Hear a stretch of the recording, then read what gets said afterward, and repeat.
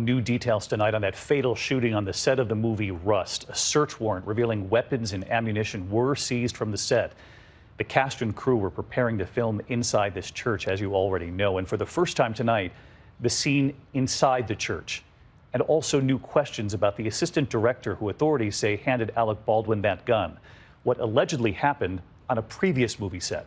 ABC's Kaylee Hartung in Santa Fe again tonight.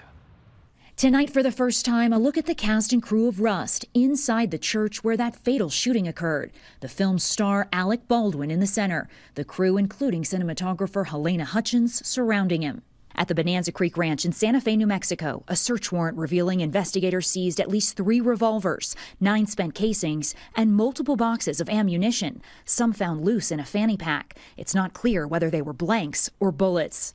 The evidence gathered after a prop gun in Baldwin's hands fired, killing Hutchins and injuring director Joel Souza 5 days ago. Hollywood, the entertainment industry as a whole, have been shaken to the core, literally, by this, because we deal with prop guns every single day.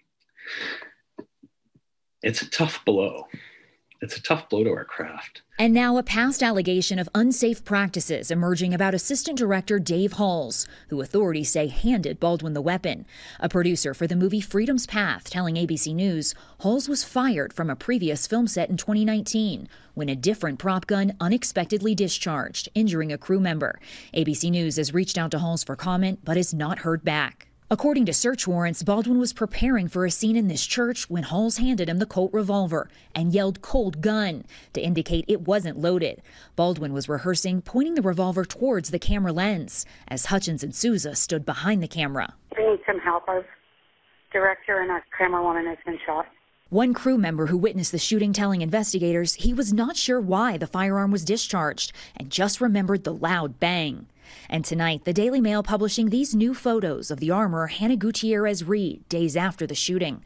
Authorities say she prepared the prop gun before Halls took it off a cart, but investigators say he did not know the gun contained live rounds.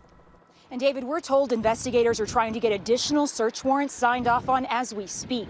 Tonight, the district attorney telling us everything is on the table, including criminal charges.